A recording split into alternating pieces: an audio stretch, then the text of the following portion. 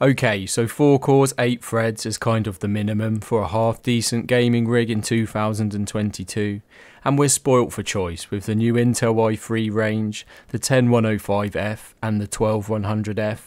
There's also the Ryzen 3100 and 4100, and if we go a little older, the i7 7000 and 6000 series Skylake chips. These are what you think of normally when I say 4 cores and 8 threads. But what about this? A Xeon, and it's only £25. My name's Andy, and this is Andy's Tech, and we're going to be reviewing one of my favourite budget banger CPUs today, the HASWELL XEON E3 1231V3. Okay, so HASWELL is getting on a bit now, but it can still put up a fight as we found in my recent 100 budget build. Yes, it's not the latest and greatest, but don't be fooled. This little chip can still pack a punch in 2022, and it performs the same as an i7-4770.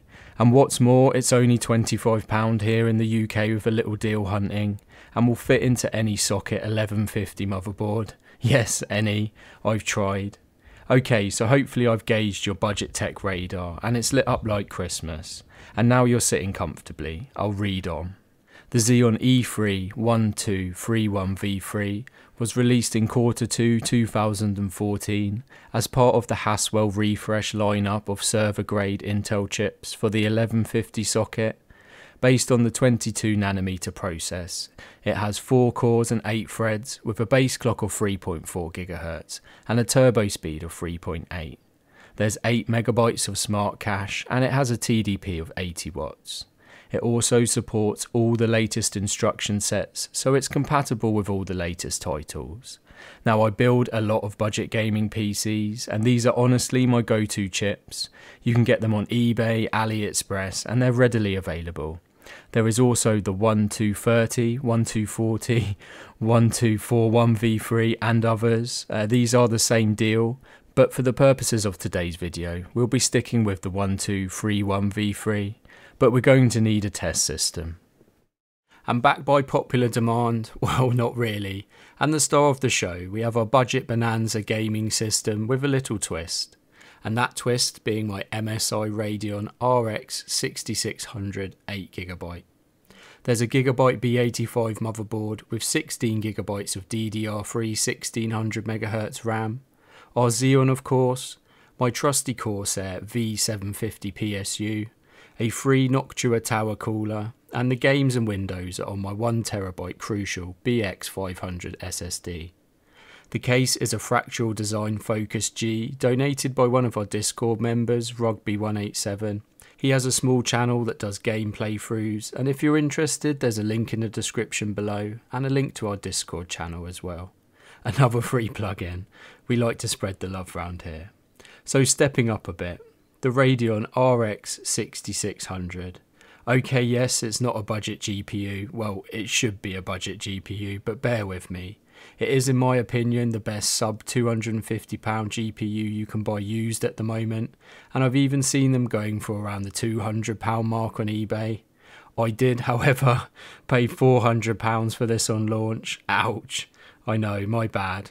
But I wanted something that could stretch the Xeon's legs a bit, and really if you were building a newish gaming PC with a new budget Ryzen or Intel chip, this would be the card to go for personally.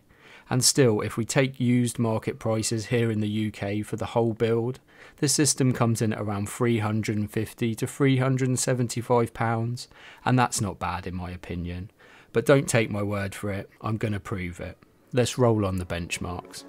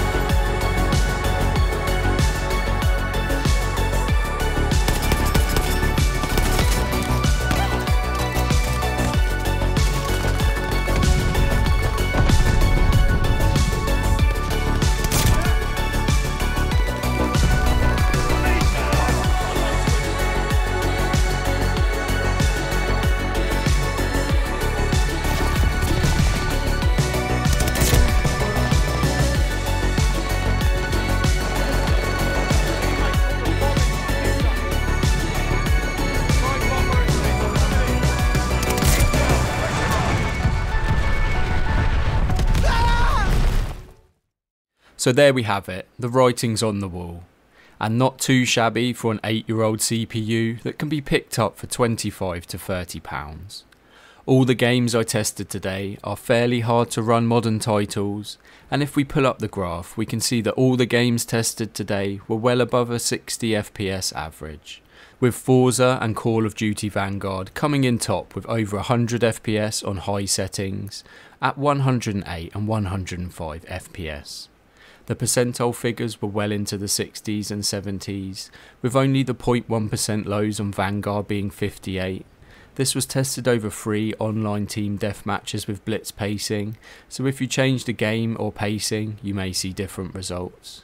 Far Cry and Red Dead 2 performed about the same, with Far Cry pulling ahead a little bit in the averages and Red Dead coming on top in the percentiles.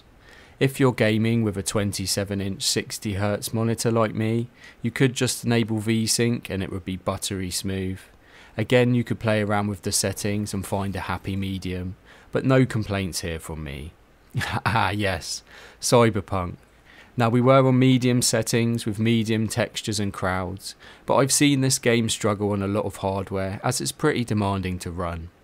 We did have a few hiccups bringing the 0.1% lows to 12s, but this honestly was only when I went into a new area of the map and it had to load in some more of the game.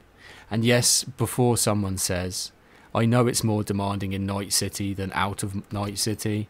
The benchmark was taken over an hour's gameplay both in and out of Night City, so the average is correct for overall gameplay.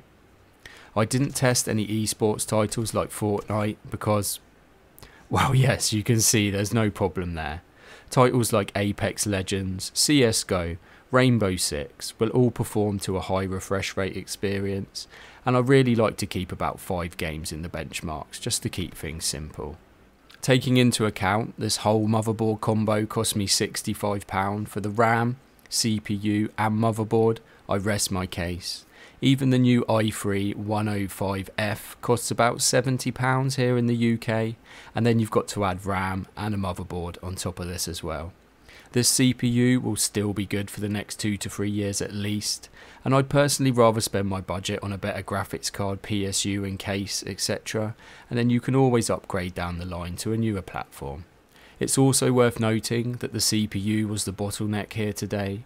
The graphics card never reached 100% utilisation, the most we topped out on was 96%, so the figures are a true representation of what the Xeon can put out performance wise. And on that note, I hope you've enjoyed the video. Please leave a like or a comment down below. I'd love to know your thoughts on this processor or anything else related to it. Please subscribe to see more content like this if you haven't done so already. God bless, take care, and hopefully see you in the next one.